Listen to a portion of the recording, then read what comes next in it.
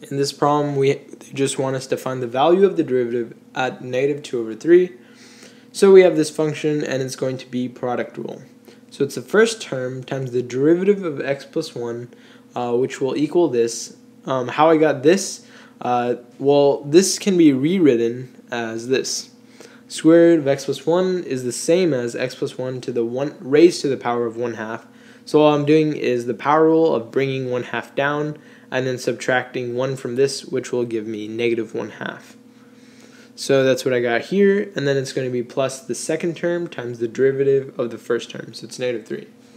So then we can just simplify it, so negative 3x goes on the top. Since it's 1 over 2, the 2 can go on the denominator, and since it's raised to the negative 1/2 power, x plus 1 can go on the bottom. Here I'm just multiplying, so it's negative 3 times the square root. So instead of positive, it'll be a negative because it's negative here. So the actual question asked us to find the value at negative 2 over 3. So all I'm doing is going to plug in 2 over 3. So here, all I did was plug in negative 2 over 3 every place I saw an x. And then I just simplify. Well, negative 3 cross multiply with 3 over here just cancels out. The negatives cancel out to make it positive. Here, negative 2 over 3 plus 1, that becomes 1 over 3. Same thing here, it just becomes 1 over 3. And then simplify a little more. Well, 1 over 3.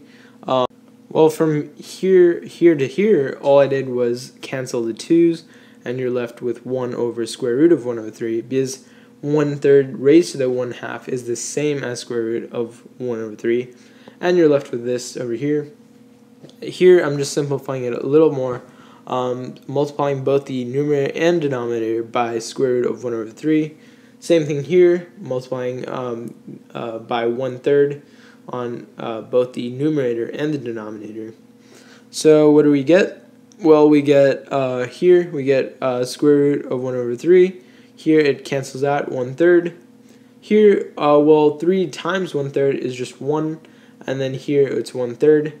So what happens here? Well, since this is since these are exactly the same, but one's positive and one's negative, we will get 0. So the final answer to our question here, find the value of the derivative at negative 2 over 3, is 0 right here. So I hope that helped, and thanks for watching.